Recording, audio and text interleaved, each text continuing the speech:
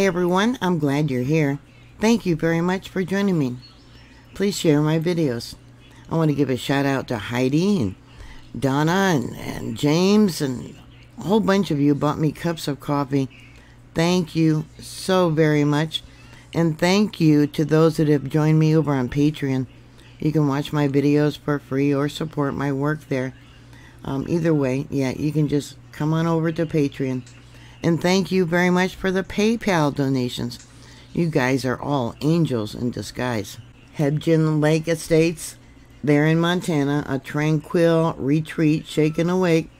On August 13th, late last night, a magnitude 3.2 earthquake rocked the Yellowstone region, rattling homes near the infamous Hebgen Lake Fault, with tremors felt. And yeah, wondering if it's a history going to repeat. Another disaster? Is this a sign of coming chaos? Yeah, let's look into what's going on. We have a current view, as of making this video, of the back basin of Yellowstone. USGS reported a magnitude 3.2 earthquake, which struck August 13th at 11:23 p.m. Mountain Time. It was 26 kilometers west of Hebgen Lake Estates. You can see this is Hebgen Lake over here. This is where they had that large earthquake, a magnitude 7.2, in 1959. This is the location of last night's magnitude 3.2. I downloaded 3 different monitors, and this is that earthquake. The one on the far left is Madison River. The one in the middle is Pitchstone Plateau. The one on the far right is the western boundary. This colored representative is what they call the spectrogram. It shows the heat and the toxic gases that came up. And then this is the earthquake. This is the largest of a swarm of earthquakes that they've had in there in the last week. 24 altogether. And let me close this out. There's the 3.2. We also got a 0.9, a 2.3. There's the 3.2, a 0.7, another a 0.7. And I changed the, to the miles in depth. You can see the different miles in depth. We also got a 1.5, which was 6.6 miles in depth. Yeah, quite a few for the last week in just one location.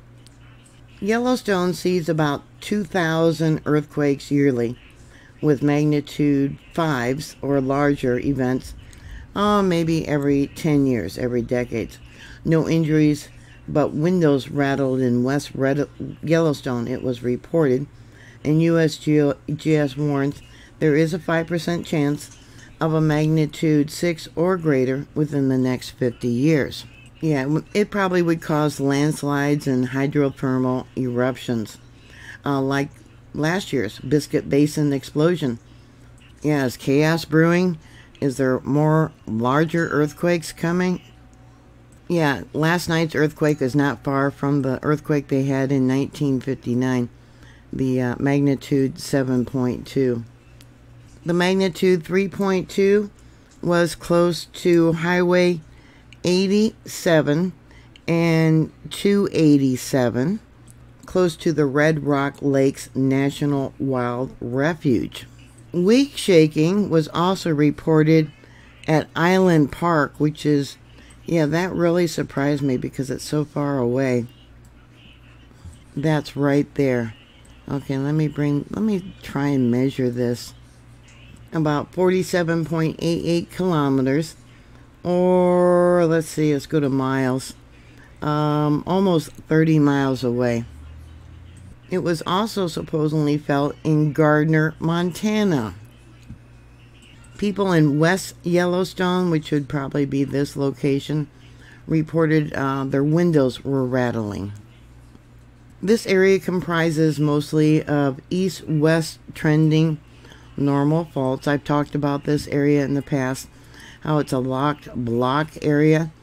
Yeah, the fault line is broken, Here we got the Red Canyon area I was talking about. The fault is broken. That's why it does this little arch here. This location here doesn't have any faults actually mapped out, so it's probably an unknown fault. But you can look at the ground and see where you probably have faults going right through here. There's one there and one above it. Yeah, and then we got the Madison River area. Faults often follow where, or I should say, the rivers and streams often follow where faults are at. Gardner, Montana said it was barely noticeable. So here we have Helena, Montana. We got one report from there. Light shaking, intensity level 3. And I don't know if they have anything on here. Yeah, they do. They got one report from there. Belgrade, yeah, it'd just be barely noticeable. I'm surprised that Helena actually felt it more, stronger. Okay, and Gallatin Gateway, yeah, that was even weaker. Intensity level 3, but they don't have a name there. And then a little southwest, Cameron, intensity level 3. Interesting. I made the monitor for Madison River larger, and let me bring it down. Yeah, you can see that we got magma more recently on the move, and there's one earthquake right there. I don't know if they have it posted. I haven't looked. Yeah, they do. It's a magnitude 1.5 by Mammoth, Wyoming. 5.2 miles in depth. Let's take a look at the spectrogram. Yeah, fairly shallow. Yep. And we got some more interesting signatures here. Let's extract that. Yeah, magma movement. Magma coming up through the cracks of the ground. The ground now there at Yellowstone is brittle. It's not flexible because of all the pressure that has built up under the ground. So we get more popping. Yeah, more magma movement. What we have here in the live image, the video from the live webcam, this here is the Firehole River.